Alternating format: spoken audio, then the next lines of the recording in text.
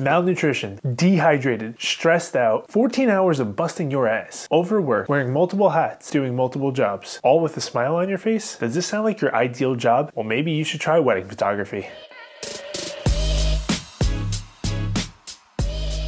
What's up? My name is Lublang, wedding photographer and photography educator. Today I'm going to dive into what exactly wedding photography is. According to my very reliable source of Wikipedia, wedding photography is a specialty in photography that primarily focuses on the photography of events and activities related to weddings.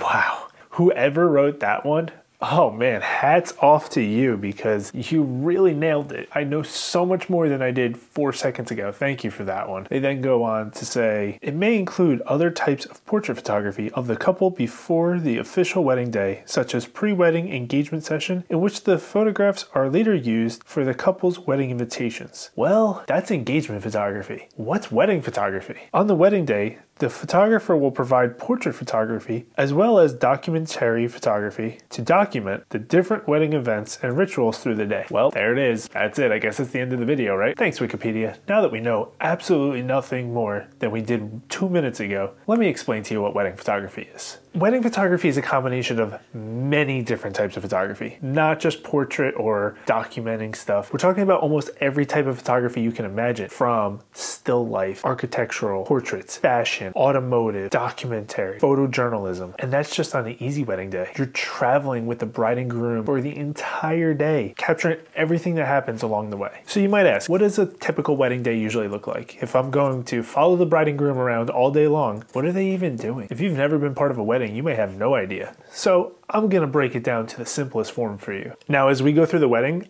I'm gonna give you some pointers. The most important ones you're gonna wanna listen to is when it's time to take snack breaks. Because on a wedding day, you don't get many opportunities to eat. So when the opportunity arises, take it. Trust me. A wedding day for me and with my business usually starts off with me, with the bride, and all the girls as they get ready. This is where they're gonna get their hair and makeup done. They get together in the morning as they start preparing for the day. During this time, I'm gonna get pictures of jewelry and invitations and the girls getting their hair and makeup done and capturing some of those raw emotion of the moments that are just happening as some of these best friends and family members are hanging out, celebrating one of the most special people in their lives. And I always shoot with 2 photographers. You know why? Because usually when there's a wedding, there's 2 people getting married. Has there ever been a wedding with 3 people? That'd be weird. I mean, if anybody wants to get married where it's 3 people, I would love to do it because that would be awesome. And my second photographer is going to be with the guys getting ready, taking pictures of their suits and ties, shoes, socks, cool watches, cufflinks,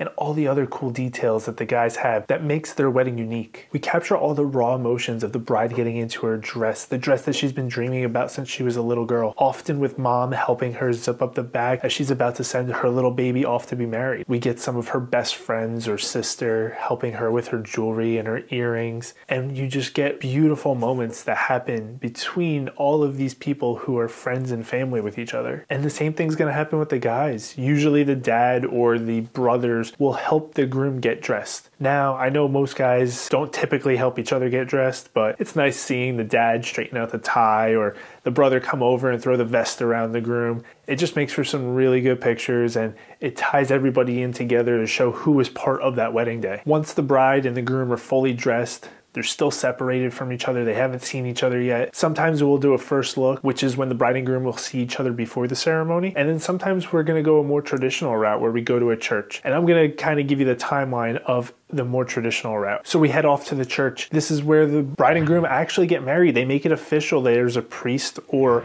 an officiant there who is going to be conducting the ceremony and make them officially husband and wife. During this time, there's not a lot of creative control that happens because you're really just capturing what's happening in those moments. Yeah, you can get pictures of some of the guests as they wipe tears away, or the flower girl as she's looking over her shoulder trying to figure out what exactly is going on because she might be too young to totally understand. And this is where that photojournalistic approach comes into play. You're also taking in all the beauty of a big, beautiful church, sometimes hundreds of years old, where the architecture and the stained glass windows and just the natural woods that really make that church what it is in all of its beauty. Pro tip right here. If you're gonna shoot a wedding, when we're driving to the church, this is a great opportunity to go ahead and take that first snack break. After the church ceremony, the bride and groom usually hang out at the back of the church as all of their guests exit. At this time, they get an opportunity to say hello to all of their guests. And during this time, I'm usually having my second shooter get some of those interactions between the bride and the groom and all of their guests. And what I'm doing is I'm back in the church setting up a couple lights, because usually during church ceremonies, you're not allowed to use lights. So what I like to do is I set up lights afterwards,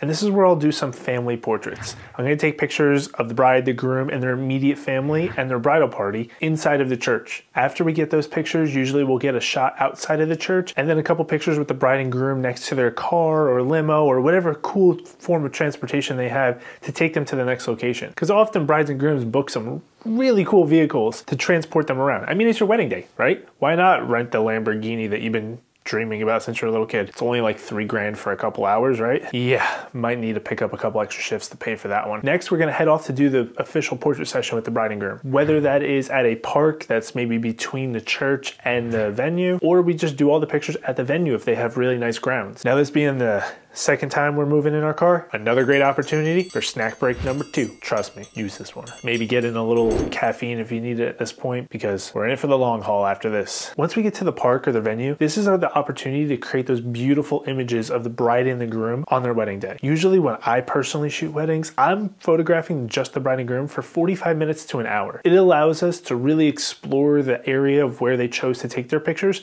as well as get some really fun creative stuff. After doing the pictures with just the bride and groom, we're going to do some more pictures with the bridal party. We're going to take pictures of the bride with all of her bridesmaids together, and we're going to take pictures of the groom with all of his groomsmen together. Some people might like to do this before the church. Personally, I like to do it afterwards, because then I can also do the whole bridal party together. I also like to do pictures of just the bride with each one of her girls individually, as well as the bride and the groom with any additional family members that we didn't already get at the church. This is where we'll get the extended family or any other people who are really important to the bride and groom. After these pictures are over, we usually lead into cocktail hour. During this time, if you're allowed to go to cocktail hour, make sure you ask first or put it in your contract. This is a great opportunity to get some good food that's not just a granola bar or an apple. But also during this time, I'm in the reception room where I'm photographing the table, the decorations, the flower arrangements, the centerpieces, everything that they have chose to make their wedding day unique and special. We have to capture it all because all of it is there for a reason. It's important to that couple. They chose that venue for a reason, and they chose those decorations for a reason. So you got to make sure you capture it all, because in all honesty, your pictures are the only thing that they're going to have to remember it. I also love to use this time to grab the bride and groom the last 10 minutes of cocktail hour, bring them into their room. They get to see it all set up and beautiful before anybody goes in, and you get a really cool picture of the two of them dancing on the dance floor with the room all set perfect, just the way they imagined it. And a lot of couples really appreciate that picture. And if you're not allowed in cocktail hour, this is your last opportunity to really eat something real quick, because it's about to be go, go, go for a while after here. Once cocktail's over, we go right into our reception. In most weddings, the way a reception will go is all the guests will come in, they'll sit down at their tables, then the bridal party will get introduced into the main room, as well as the bride and groom. The bride and groom will share their first dance. Then they'll usually have the bride dance with her father and the groom dance with his mother. After that, there's usually a toast where the best man and maid of honor will usually give a speech, and sometimes a parent or two will also give a speech, just talking about how amazing this couple is, how awesome it is that they're together and getting married, and sometimes trash talking a little bit, which is honestly my favorite part. I always really appreciate it when a best man will tell the bride how beautiful she is and tell the groom how lucky he is to find her, and then, you know, bust his balls a little bit and make fun of him. Tell some stories that maybe you don't want mom and dad to hear on your wedding day. Those are my favorite. After that, it's really a lot of partying. Out on that dance floor with all their guests, dancing, having a great time. Watch out, there's always that one person, for some reason, can't hold on to their drink, and it shatters glass all over the dance floor. Don't be that person if you're a guest at a wedding. It's rude. But you're out there capturing everything that's going on throughout the night. All the guests interacting with the bride and groom, as well as later on in the night, usually there's a cake cutting. This is when the bride and groom will cut their wedding cake, and you get to document some of this, because usually they're trying to have a little bit of fun. They'll take the cake and smash it in each other's faces. And let me give you a tip. If you're a photographer who's interested in shooting a wedding and it comes to the cake cutting, even after they fed each other, keep your camera up and get ready, because so often everybody's all nice and delicate and it's like, oh, I won't mess up your makeup, or I won't mess up your nice tux. And they feed each other and they're chewing, they kiss, they're like, oh, this is pretty good. And the groom's standing there with the plate in his hand and he just goes, boop, it happens more often than not. So like I said, just keep the camera up, keep shooting. That's my big tip for the day. And then usually at some point during the reception, I love to take the bride and groom outside or a different room and get a nighttime picture of them, which is just something unique and a little bit different than the pictures we were taking earlier in the day when it was light out. So what type of gear do you need to shoot a wedding? Now, my recommendation is assist somebody else first, second shoot, third shoot, offer to be a tag along. Don't just jump right into wedding photography. But when you're ready to lead shoot, the recommended gear that I would suggest would be at least 2 camera bodies. If something happens to one of them, God forbid a guest bumps into one, something breaks, something falls off a table, you still have another camera body. Because if you only have one at a wedding and there's an accident and that one breaks, well then what are you going to do? How do you keep covering the wedding?